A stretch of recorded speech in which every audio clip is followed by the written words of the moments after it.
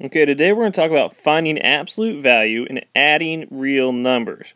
Now remember, real numbers can be anything like integers, fractions, decimals. So you might have worked on adding integers. Today we're widening that out. Those can be negative fractions, negative decimals. So let's talk about a couple definitions. First definition I have is absolute value. Absolute value. Now, absolute value is the distance from the number to 0. So it's a distance from the number to 0. So if we have the absolute value of 4, we start at 4. Let's use orange here. We start at 4. How far is that away from 0? Well, that is 4.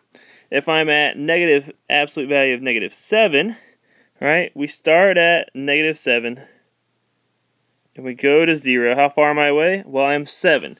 So really, in short, it makes every number positive.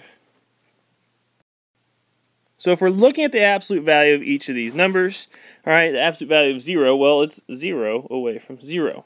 The absolute value of 8 is 8. The absolute value of negative 12, I make that positive, 12. The absolute value of negative, the absolute value of 11 minus 2 would be negative. 11 minus 2 is 9. Now the absolute value of 9 is 9, and I keep that negative in front. So that's how that works when the negative is on the outside of the absolute value. So let's talk about rules for adding real numbers. Alright, now if you had me in class, I've talked about the elevator method or the jelly bean method, but here are the rules for adding them if you don't know those methods. We have same sign. So let's say we have a same sign. So something like 3 plus 7 here. Alright? Or negative 2 plus negative 6. You can see positive, positive, negative, negative. When the signs are the same, we add the numbers and keep the sign. So something like this. 3 plus 7, we add the numbers, that's 10. They're both positive, so we keep it positive 10. Here, we add the numbers, 2 plus 6 is 8. The same signs, we keep that sign, so it's negative 8. If they're different signs, something along the lines of 3 plus negative 6, positive, negative. Or negative 1 plus 7, negative, positive. We subtract the numbers and then keep the sign of the largest number.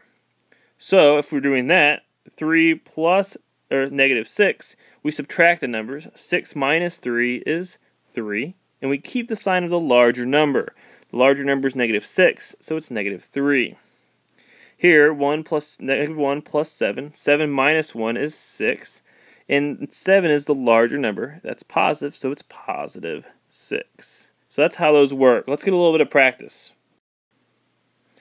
So here we have negative 11 plus 42. Our signs are different. It's negative, positive. So we're going to subtract the numbers. 42 minus 11. That gives me 31. 42 is my larger number, so I'm going to keep it as a positive answer. Here we have negative 19 plus negative 8. My signs are the same, so I'm going to add them. Negative 19 plus 8. So I'm going to go 19 plus 8. That's 17. That would be 27. In this case, since those signs are the same, and we keep the sign, so it's going to be negative 27. 3.5 plus 7.1. My signs are different, so I'm going to subtract the numbers. So 3.5 minus 7.1. I'm going to borrow there, that is 6, and it's 3.6. Now my larger number is 7.1, so I'm going to keep the negative sign, and there's my answer. Negative 1/2 plus negative 1/6. My signs are the same, so I'm going to add 1/2 plus 1/6. Get a common denominator when I add fractions. That's equal to 4/6, which I can reduce down to 2/3. I'm going to keep my sign, which is a negative sign, and there's my answer. That's all I've got, quick and short. Hopefully this makes sense. If not, I am happy to talk about it later. Negatives and positives can be a little bit tricky, so we'll get plenty of practice. Have a good evening.